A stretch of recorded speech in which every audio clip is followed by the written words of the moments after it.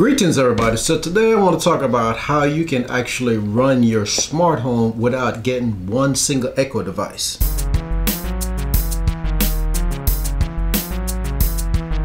Amazingly, you can actually run your smart home and do a lot of the Echo functions. As a matter of fact, probably all of them without actually getting an Echo device, because the voice assistant is built into the app itself and also the music app. You don't have to actually get an Echo device to do smart home commands. So you can still turn on the lights, you can still play music, and you can do a lot of functions without having an Echo device. Because a lot of the things you do as far as setting up the device and routines and stuff like that has to be done in the app. You can set an alarm, you can do to-do lists, you can add things to your calendar, you can do whatever you can think of within the app. So with that being said, you can actually control your smart home through the app and you wouldn't need a single Echo device. You can do the same for music, because you can actually play the music on your phone or Bluetooth the sound over to an external speaker, and you still wouldn't need a smart speaker. Now, the only drawback of not getting an Echo device is you cannot use the wake word feature, but you can actually use it in the music app, because if you say her name,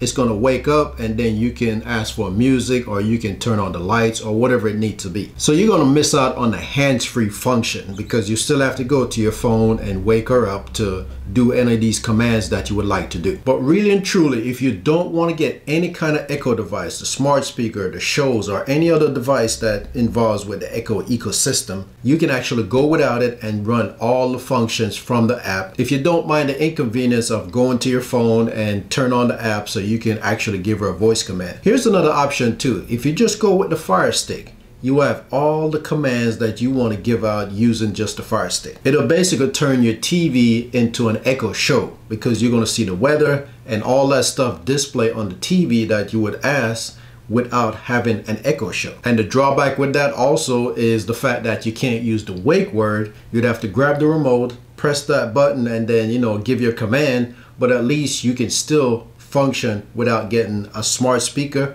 or the Echo show. So I just wanted to put that option out there, because a lot of people think that you need an actual smart speaker to set up a smart home setup with your Echo devices, but you really don't. You do have the option of just using the app by itself, or even a Fire Stick. So if you don't mind the inconvenience of not having the ability to just shout out a wake word to wake up the device, and you'd have to go to the app or even pressing the button on your Fire TV Stick remote, then go with this option. It's much cheaper. And to be honest with you, I've used my phone or the remote to give out commands, and she can hear me much clearer than sometime I have to yell 2 or 3 times at the speaker. Even though the speakers and the Echo shows are getting better at recognizing your voice, you still get a good 99.9% response of the command using the phone or the remote. So the main reason you don't need the Echo show or the speakers to run your smart home or even get weather report or anything else that you would like is because